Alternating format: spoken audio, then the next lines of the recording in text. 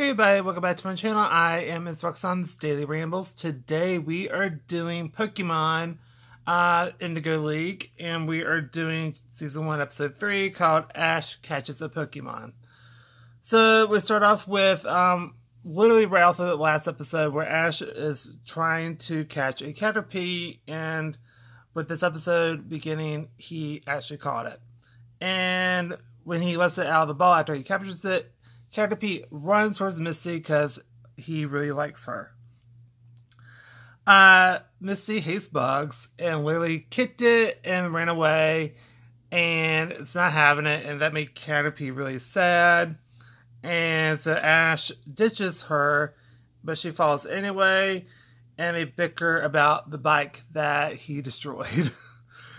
And then we have a Caterpie and Pikachu talk at night, and basically Caterpie slept near Misty, and in the morning time she wakes up with it right in her face and she freaks out and she makes it really sad again. And then Ash gets mad at Misty because of that, and he's like, this is not like my first ever call Pokemon, quit being rude to it. And then let's see. And then we have, then we see a Pidgeotto swoops down and swoops in, and Ash tries to battle it in order to get it. And since Caterpie, which is a huge mistake because birds like worms, just saying. And so Ash swaps out to Pikachu, and he manages to catch that one as well. And then we have Misty fusses at him, and then we have Team Rocket shows up, and they battle. And that is not great. He sends Caterpie and actually defeats them, because Team Rocket was actually mocking him, Caterpie, but he uses his string shot and literally handles the battle and wins, which is kind of crazy. And then it evolves into a Metapod.